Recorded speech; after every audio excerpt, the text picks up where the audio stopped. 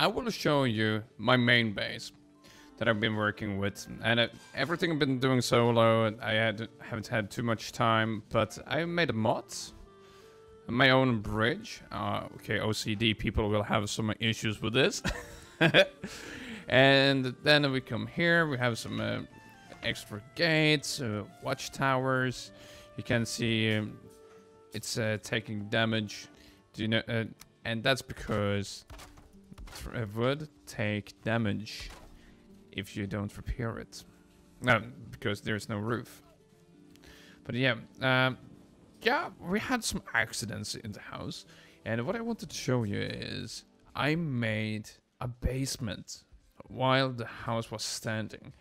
But it actually turned out pretty well, and it looks like this. And I'm thinking I want to make this my storage. Yeah, it's a little bit traditional, I know.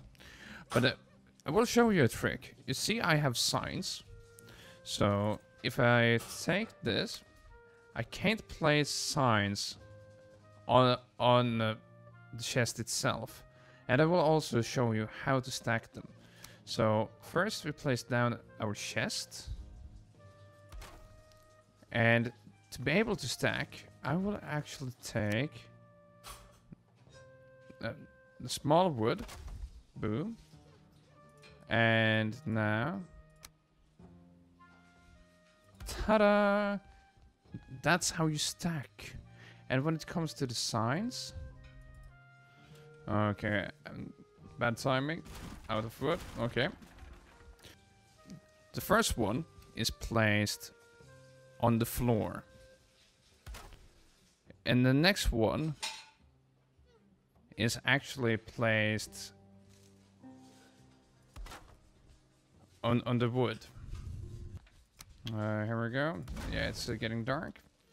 So yeah, that's why and how you use the wooded pallet underneath the chests. So that's how you stack them and how you get nice signs on your chests. If you you can then just press E and name your chest stuff, and it will be there. Okay, I will actually take. Yeah, I might have destroyed too much, but that's later Roos's problem. I will show you how our tree base is looking.